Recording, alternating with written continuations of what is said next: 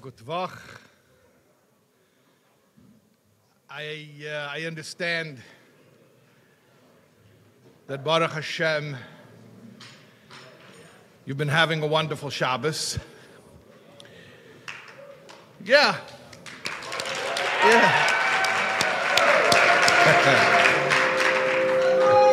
A lot of work goes into organizing a Shabbos like this. I was not here. I was in my Makom HaShlichus in 5 towns. Baruch Hashem. Yeah, was there some applause for 5 towns? Was there? Was it? Okay. All right. Anyone from Cedarhurst? Yeah? Right here? Okay. A landsman. I'm not from Cedarhurst. I was sent to Cedarhurst. You know, most shluchim get sent out of New York. I got sent to New York. And also most shluchim get sent away from communities where they have a infrastructure of Torah. And Baruch Hashem, my shlichus and my Makom HaShlichus is to the Olam HaTorah, learning Chassidus with the frum world, which is a deeply, deeply gratifying shlichus. And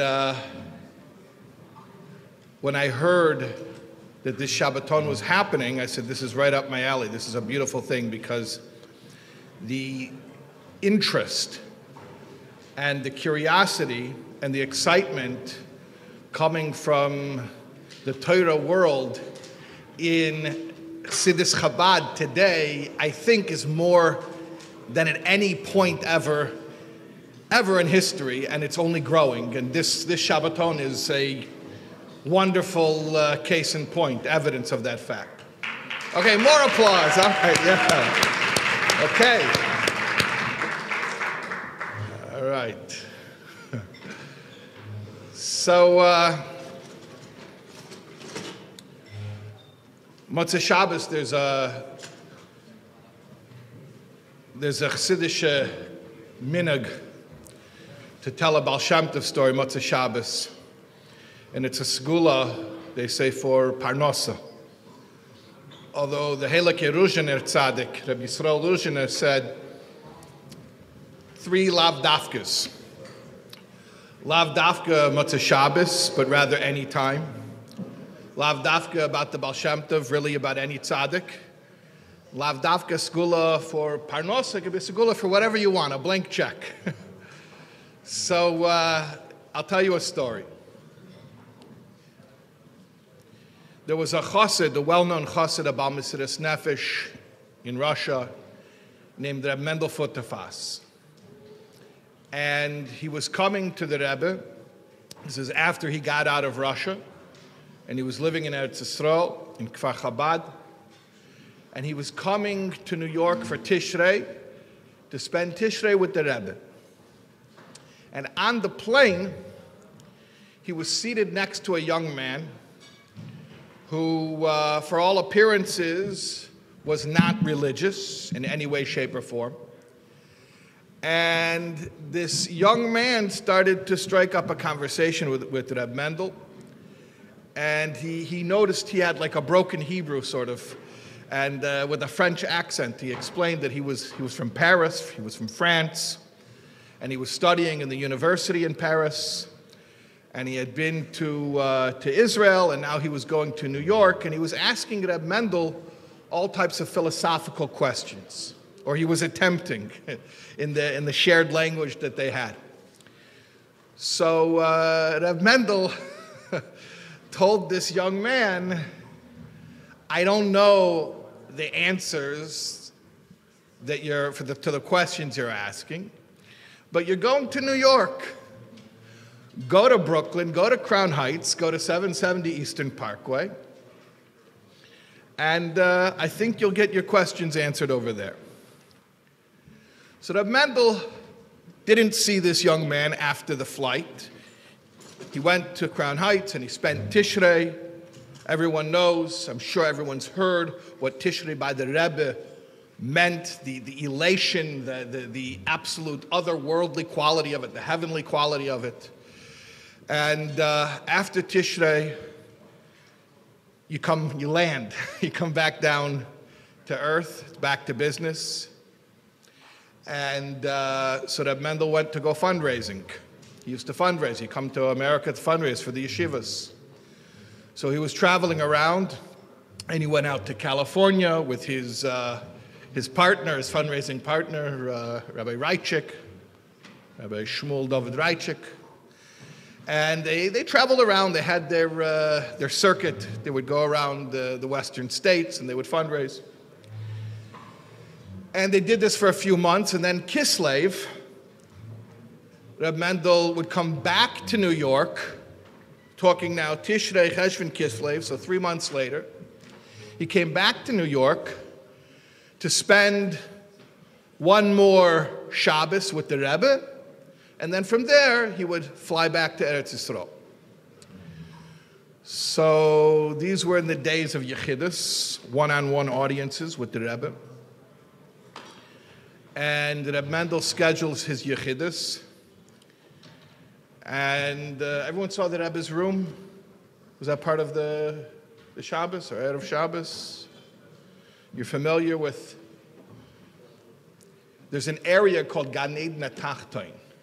There's Gan Eden HaElyon and there's Gan Eden HaTachton. So when Chassidim would wait for Yechidus, so when it was close to their turn, they'd be sitting in an area called Gan Eden HaTachton. And Reb Mendel looks, and who's he sitting next to? This French college kid. He was sitting next to him on a plane 3 months ago, now he's sitting next to him. So he says, "What are you doing here?" He says, "You told me I have these deep questions about life. So you said the address, 770 Eastern Parkway, so I made it. I'm here."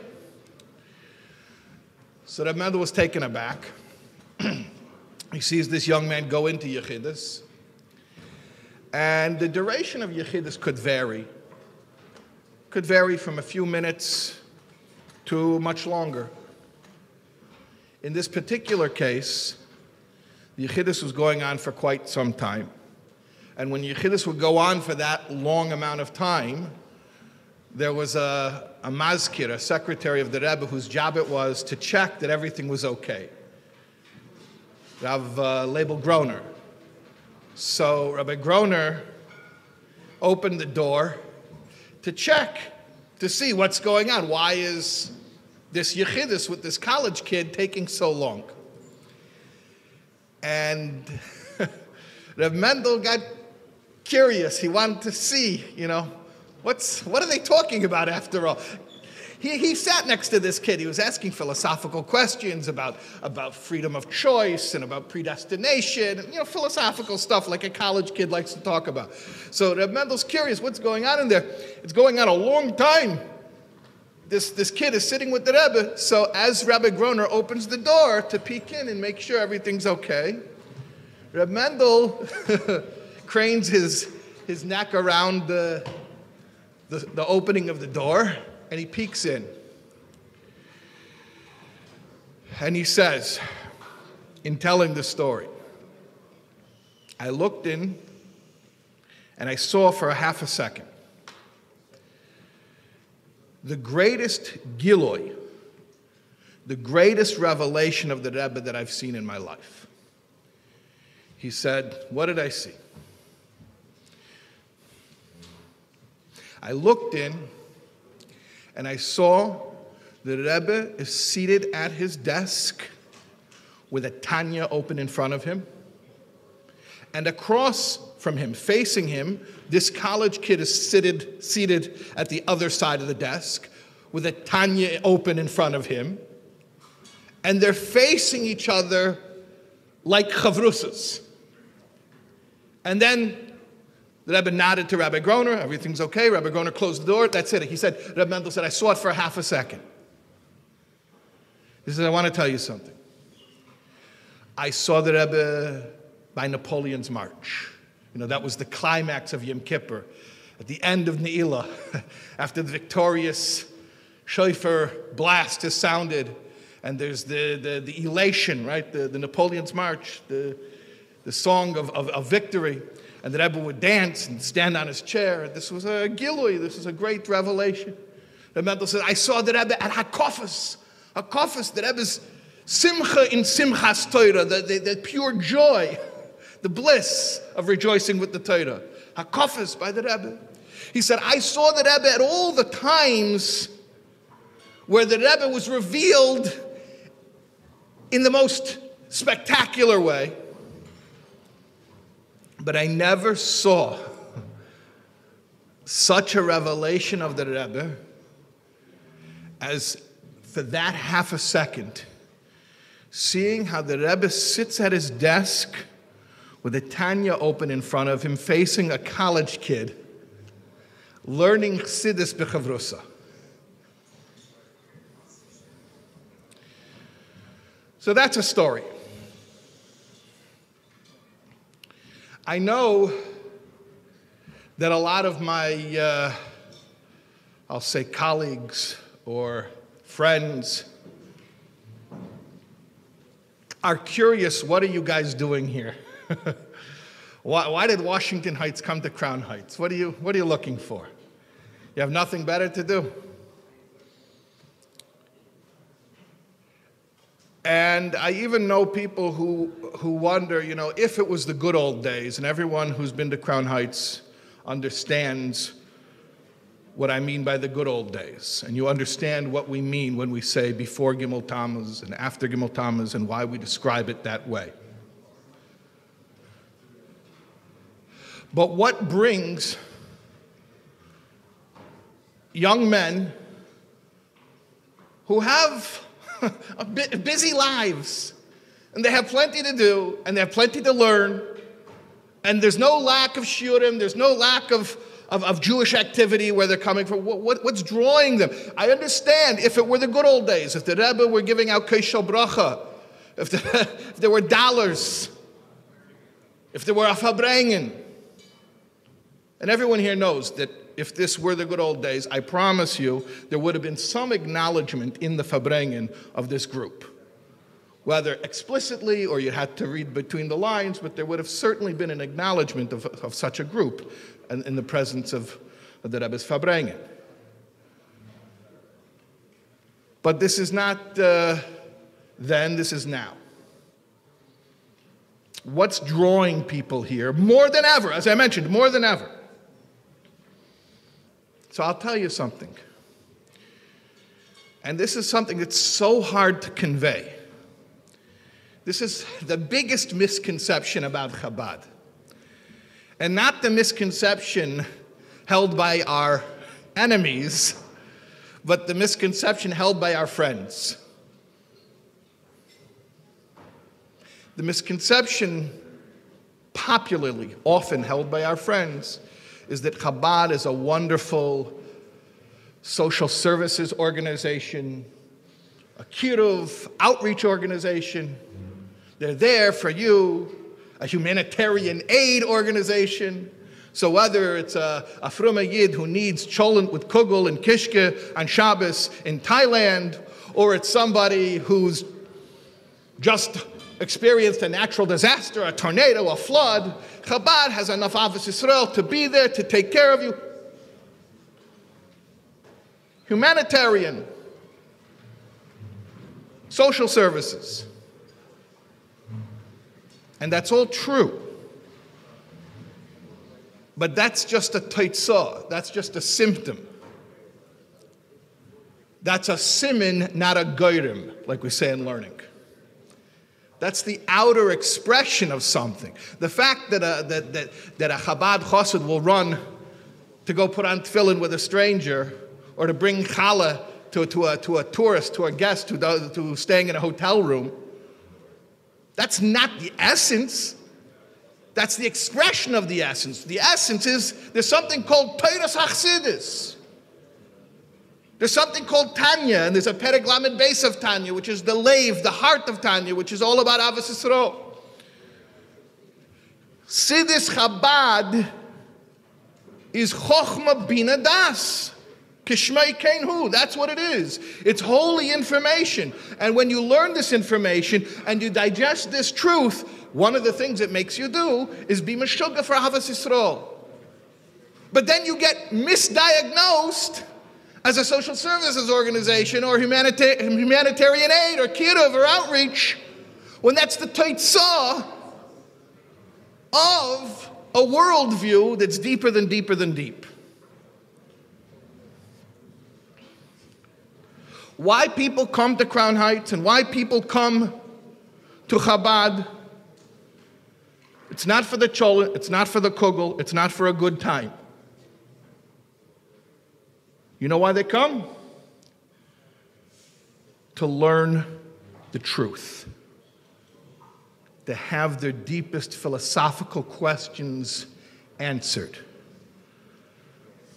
To encounter the Rebbe's worldview. Meaning, purpose, why we're here, what's life all about. The Pnimius. Like that French college kid sitting learning Tanya B'chavrusa with the Rebbe in his room. You know, the Frierdiker Rebbe says about the Maggid. The Maggid was the successor of the Baal Shem Tov. The Baal Shem Tov had 60 shishim students. The Maggid was the ultimate student and became his Memale Mokim, his successor. The Frierdiker Rebbe says something very interesting about the relationship between the Baal Shem Tov and the Maggid and how the Maggid became a chassid. Nicht durch Mofsim umakifim hat der Baal Shem Tov genommen der Maggid. Not through miracles or transcendental acts that cannot be explained or understood did the Baal Shem Tov acquire, bring to him the Maggid.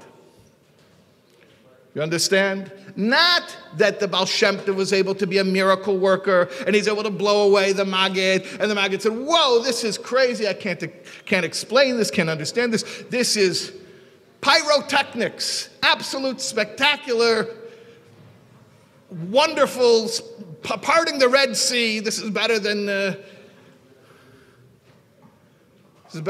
Universal City studio tours. Blown away. No. Nor, but rather, as der Maggid hat gesucht, etzem nekudas pnimius hachachma. That's a mouthful.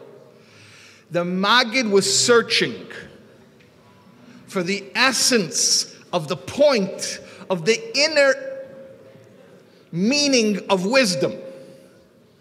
Meaning the core truth, the deepest truth. The Maggid was looking for the deepest truth. His whole life he just wanted somebody to tell him the reality. Und as hat es gefunden beim Baal Shem Tov, when he found that by the Baal Shem Tov, is geworden seiner. He became his.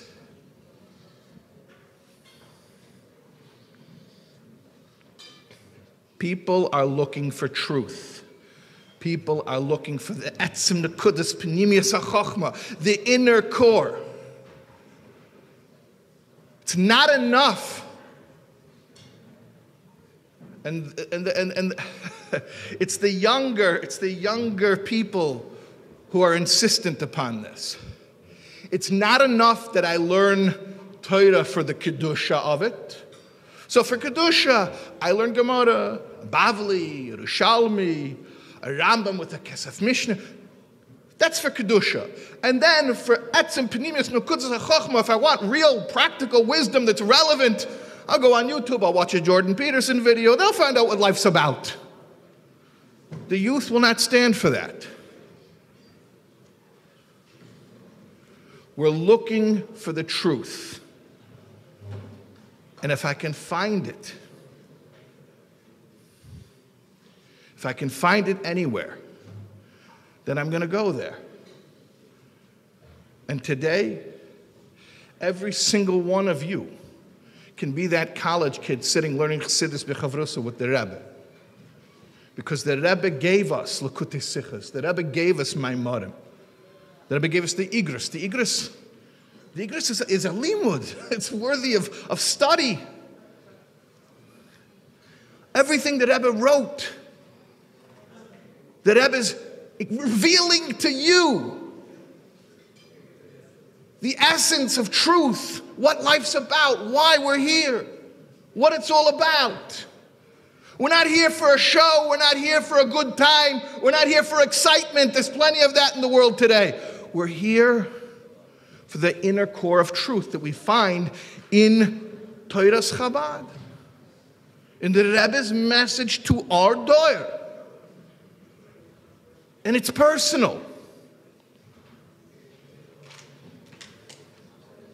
I'll tell you one last story. And it's a story that many of you probably already know. About the Balatanya in prison. There was a non-Jewish official, government official, who was very interested in the Alter Rebbe and used to come around and ask the Alter Rebbe questions. And at one point, this non-Jewish official asked the Alter Rebbe, what's pshat that after the sin of the tree of knowledge, God comes and he says to Adam, where are you? God isn't omniscient. He has to ask, where are you? And the Alter Rebbe says, he didn't want to scare him. And the non-Jew said to the Alter Rebbe, that's what Rashi says. I want to know what you say. So clearly this fellow, whoever he was, he knew his stuff. He says, that's what Rashi says. He didn't want to scare him. He wanted to open up the conversation, break the ice, like we say. He says, but I want to know what you say. So before the Alter Rebbe answered, the Alter Rebbe says to this non-Jew, do you believe that everything in Torah is relevant to every person in every time and in every place? And this non-Jew says, yes, I do believe that. And the Alter Rebbe was very relieved because he knew at this point already that the entire imprisonment and interrogation was not because of what was going on down here in the terrestrial realm, but it was actually a manifestation on a lower level of a heavenly case in the heavenly court, a kitrug in the Bezdin Shel Maila, that he was being accused of proliferating Toras Baal Shem Tov too much. So he understood that the real case was whether or not the teachings of the Baal Shem Tov should be spread out in the world. So he was relieved when he asked this non-Jewish government official, do you believe that Torah is applicable to every person, every place, at every time? And the person said, yes, I do believe that. He was relieved because that is one of the core teachings of the Baal Shem Tov. One of the core principles of Toras Baal Shem Tov is that everything in Torah is relevant to every person at every time and every place. So the Balatanya was very relieved from that. So then he tells this non-Jew who asked him the question, he says, well, I'll tell you what it means. He says, you know, a person lives such and such many years. And he named a number. And it was the exact number of years of this person asking the question. It was his exact age. And God comes to him and says to him, Ayaka, where are you? Valtman, where are you? What are you up to at this point? You lived this many years, months, days, hours, seconds that were allotted to you to accomplish your life's mission. How's it going? Let's check the progress bar. How far along are you? And that was the answer. Like I said, a well-known story we often tell on Yud Tes Kislev, on the Chag Geula, the redemption, when the Alter Rebbe got out of prison. But I just want to emphasize one detail there that I don't think always gets the right amount of emphasis. To me, what's the takeaway of the story? That everything in Torah is personal. And that the Alter Rebbe sat in prison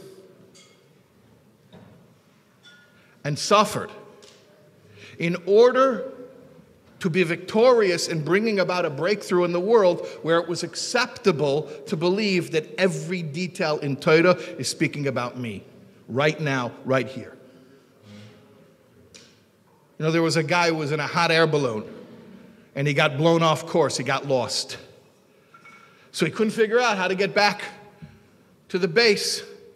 So he lowered the hot air balloon a little bit, about 100 meters off the ground, so he could start to look for people. He sees a guy standing in front of a house. He screams down to him, "Hello down there, do you see me?" The guy looks up, "Oh, wait, what's that?" He says, "Help me, I'm lost." He says, "Okay, how do I help you?" So the guy in the hot air balloon says, "Where am I?" So the guy on the ground says, "You're in a hot air balloon." Shikoyach, right. He says, "Yeah, I know, I'm in a hot air balloon. What's my location? Where am I? Like in relation to the ground?" So the guy says, "You're about 100 meters up." Shikoyach again. I know I'm 100 meters up. Like, can you describe for me my location, where I'm located right now? He's like, "Oh, yeah. You're right over my house." He sees it's like not going anywhere. So the guy in the hot air balloon says, "Can I ask you something, sir?" He says, "Yeah, go ahead. Are you a rabbi?" The guy on the ground's like, yeah, I am a rabbi. How do you know I'm a rabbi?" So the guy up in the hot air balloon says, "Because from the moment I met you, everything you've told me has been 100% true and totally irrelevant to my situation."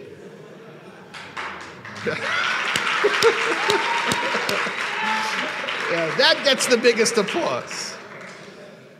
So this is what I want to tell you. We're not tolerant anymore today. Especially the young people are not tolerant anymore today of truth that demands to be listened to just because it's the truth, but without being taught and shown how it's relevant. We don't want to be satisfied simply learning Torah because we know it's true. Of course it's true. We want to see how it's true to each of us in this time, in this place, at this juncture in our lives, with this nisayon that we're struggling with right now, with our personality, with our background, with our struggles, our challenges, our strengths, our talents, our calling in life. So you ask, what brings a group of young people to Crown Heights for Shabbos? What are they looking for? And what do they find? My opinion, what are they looking for and what are they finding? Chassidus is a word that can use a word like Chassidus. It can mean a lot of things to a lot of people. But I'm going to translate it in plain English for 2022. We want truth that is relevant, that is personal, that speaks to us compassionately, respectfully, where we don't have to hide any part of ourselves, where everything can be examined and understood and used in our mission. That's what we're looking for. And that is what I believe has drawn each one of you to this room tonight and to this Shabbos, in this place. You are looking for truth. You're looking for depth that is relevant and personally meaningful. You can applaud yourselves. Go ahead, applaud yourselves.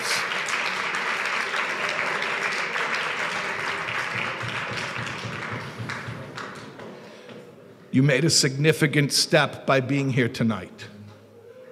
Don't stop.